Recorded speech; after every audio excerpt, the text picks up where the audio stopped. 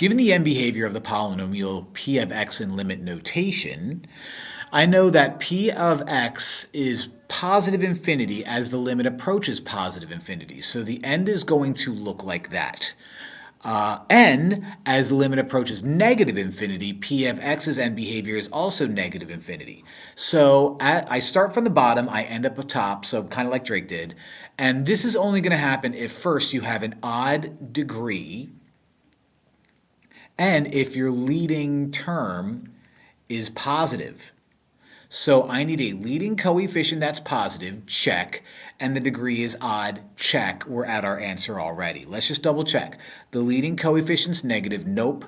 It is odd, but still not good enough. The leading coefficient is positive, yup. Even, nope.